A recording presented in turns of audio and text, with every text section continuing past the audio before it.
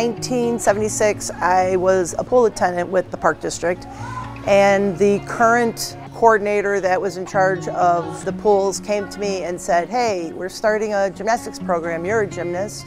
How about you come and teach for us?" I'm like, "Sure, okay."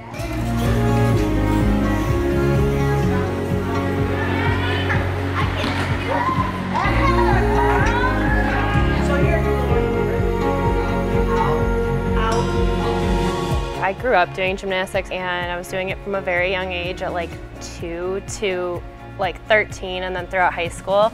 And I just think it's a really good sport. It's like tough mentally and physically. And it's not easy too, so it's definitely when you get a new skill, you get excited about it and just have that sense of accomplishment with this sport.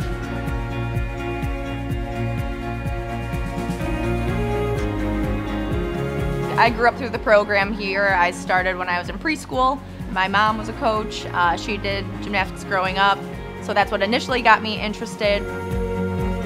Eventually made my way up through and then did the competitive club team.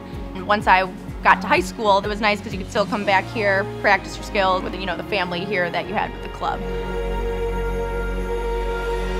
I was never afforded the opportunity to take a structured gymnastics, so I pretty much self-taught myself, starting with back handsprings and then swinging on bars. And I just thought it was really neat to be able to flip yourself around like that. I've loved the sport since the first cartwheel I've done. Working in the open gyms, there were other real trained gymnasts, and they would help us out. And from there, it just progressed. We've been with the program for almost 10 years now.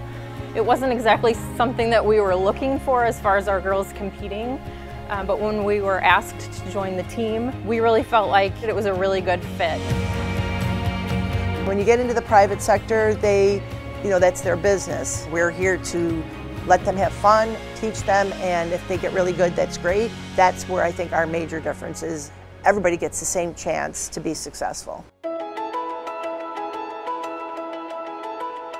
Definitely being on the other side, it's fun to experience when they get a new skill or learn something new. Not only their triumphs, but also when they're not having a good day, having done the sport myself. Keep trying, because obviously gymnastics is very hard and you don't get things right away. You have to keep doing it over and over again until you finally can get it, and it's frustrating, but it's worth it in the end.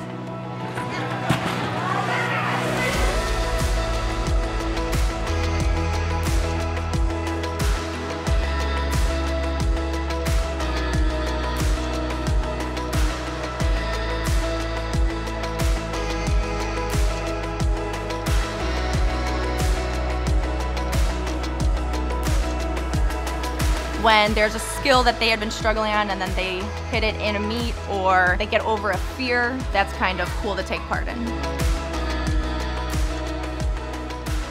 Being part of this program has been fantastic for my girls. They have gained a lot of confidence and ability, and it's fun to see them cheer on their friends, regardless of skill level. Whenever anyone gets a new skill, it's just really neat to see that all the girls kind of gather around and encourage one another in that way. And so for those reasons, and for the coaches and their encouragement with the girls, it's fun to be able to say to other people, "Hey, come check out this gym. It's a really great opportunity for you to get involved in gymnastics and not feel like you have to be at the gym all the time." So it's a good mix.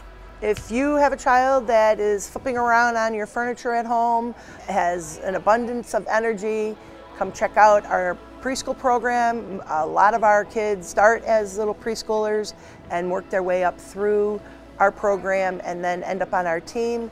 They become successful high school gymnasts at their respective schools, Palatine and Friend, but also schools out of our district, Buffalo Grove, Hersey, Barrington. So come check us out and see if we can take care of some of that energy that your child has and save your furniture.